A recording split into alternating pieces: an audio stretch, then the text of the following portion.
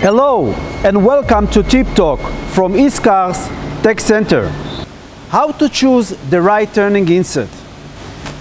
The selection of turning inserts depends on several parameters: the application, the machine stability, working clamping stability, and raw material hardness when selecting the insert geometry.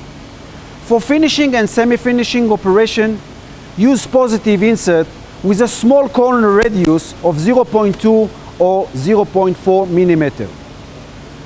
For continuous cut, medium cut, use negative insert with an average corner radius of 0.8 to 1 millimeter.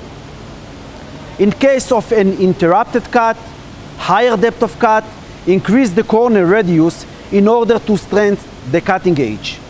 In case of unstable conditions, such as low clamping stability, machining with low power consumption, or machining parts with high overhang, use a positive insert with a small corner radius to help reduce the cutting forces.